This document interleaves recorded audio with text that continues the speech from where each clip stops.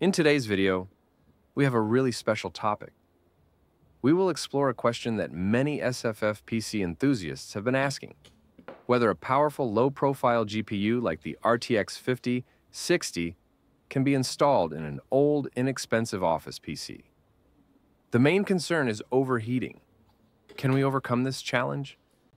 I believe the main reason people buy an RTX 5060 low-profile card is that they want to transform their old PC into a gaming machine without spending on a new CPU, RAM, or motherboard. Simply install a powerful low-profile card in a $100 PC rather than building a new one that could cost over $1,000. However, upgrading an OEM SFF office PC with a high-power consumption graphics card is not easy.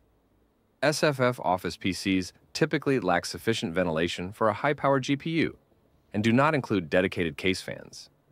Moreover, most of these PCs come with very small PSUs, such as 180 watts or 210 watts. In this video, I will address all these challenges and demonstrate that you can upgrade an old SFF PC with an RTX 5060 low-profile card, proving that the heat issue lies with your PC rather than the GPU. Here I have an FSP 500-watt PSU for Lenovo.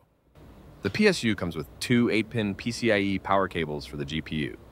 Alternatively, you can use a TFX or Flex PSU along with a 24-pin to 10-pin cable adapter designed for Lenovo.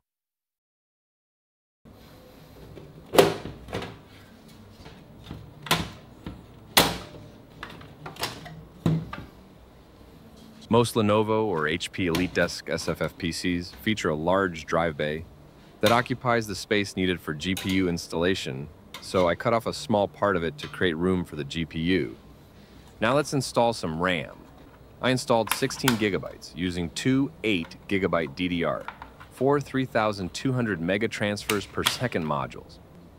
Next, let's install an M.2 SSD. Now, let's upgrade the PSU.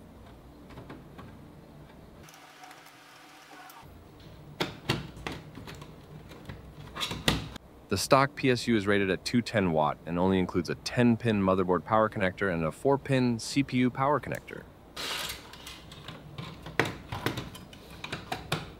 For a 500 watt power supply unit, we have a 10-pin motherboard power connector, two 8-pin PCIe power connectors, and two 4-pin CPU power connectors.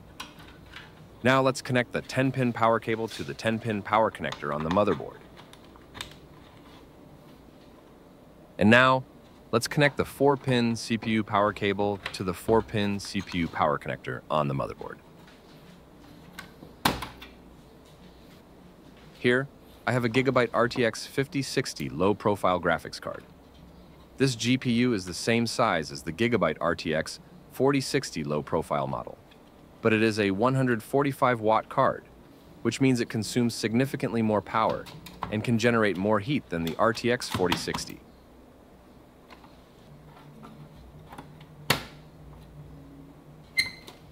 Also, this GPU requires one 8-pin PCIe power cable. So now let's connect the 8-pin PCIe power cable to the PCIe 8-pin power connector on the GPU.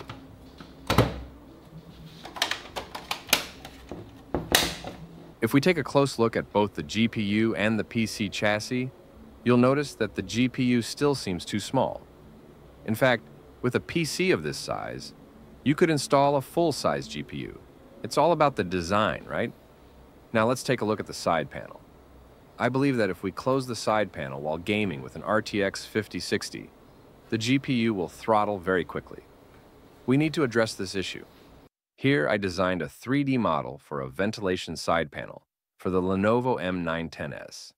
The side panel can be securely attached to the case using the original two thumb screws, and it features hooks to lock it in place at the front, just like the original design.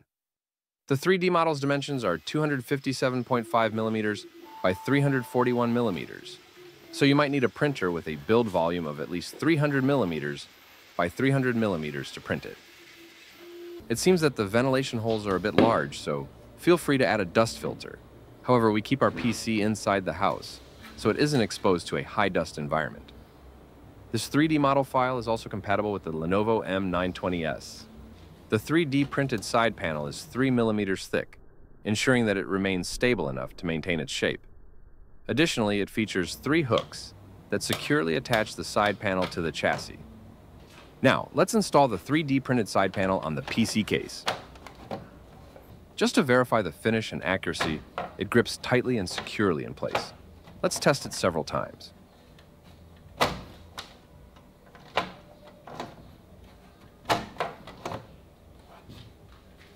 Now, let's secure the 3D printed panel to the chassis using 2 thumb screws.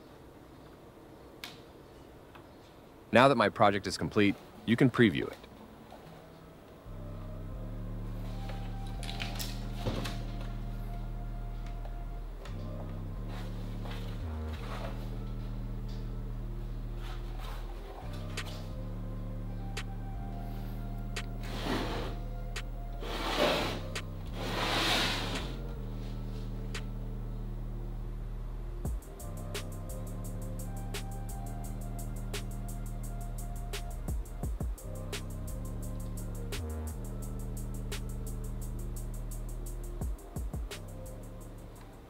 Now, let's check the GPU installation using GPU-Z. Here, we have an NVIDIA RTX 5060 featuring 8 GB of GDDR7 installed in this PC. The GPU is operating at PCIe X8 Gen 3, even though it natively supports PCIe X8 Gen 5. You can observe its thermal performance while it is running. Now let's check the GPU's total power draw and temperature under full load using firmware. With the 3D printed ventilation side panel, the Gigabyte RTX 5060 low profile is running in excellent condition. The GPU total power draw reach up to 150 watts, which means no throttle at all. Yet its maximum temperature is only 82 degrees Celsius, leaving ample headroom before reaching the T-junction temperature.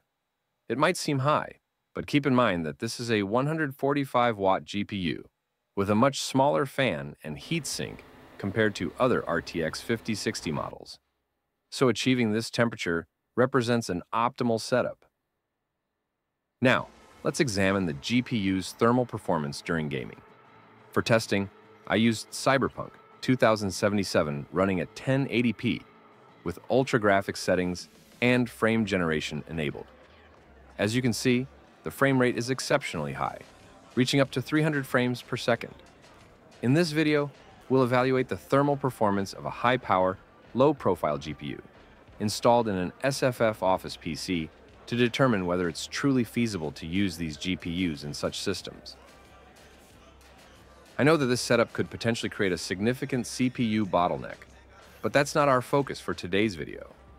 Instead, we're concentrating on how to resolve overheating issues when installing high-power, low-profile GPUs, like the RTX 4060 low profile or RTX 5060 low profile.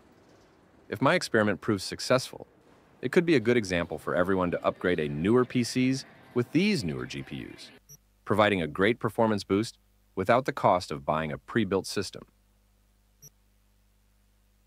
Now, let's test again with frame generation turned off. With it disabled and using the same graphics preset settings, the game performance reaches around 90 frames per second. The GPU temperature remains below 80 degrees Celsius during gaming. The GPU power consumption rises to up to 150 watts, and the GPU fan spins at around 70% of its capacity. In conclusion, the custom-designed 3D printed ventilation side panel has proven to be a game changer for this compact office PC setup. By enhancing the airflow within the chassis, this modification ensures that even a high-power, low-profile GPU like the Gigabyte RTX 5060 can operate under demanding conditions without overheating. During my tests, whether running Cyberpunk 2077 at ultra settings with frame generation enabled or disabled, the GPU maintained safe temperatures, below 80 degrees Celsius. This clearly demonstrates that even in small form factor systems, smart modifications like a 3D printed ventilation panel can effectively manage thermal loads and pave the way for upgrades that were previously thought impractical. This project not only validates the thermal benefits of improved ventilation, but also serves as a practical example for people considering similar upgrades. It shows that with a bit of creativity and precise design, you can repurpose older or more compact systems to accommodate modern, powerful components, thereby extending their lifespan and enhancing overall performance.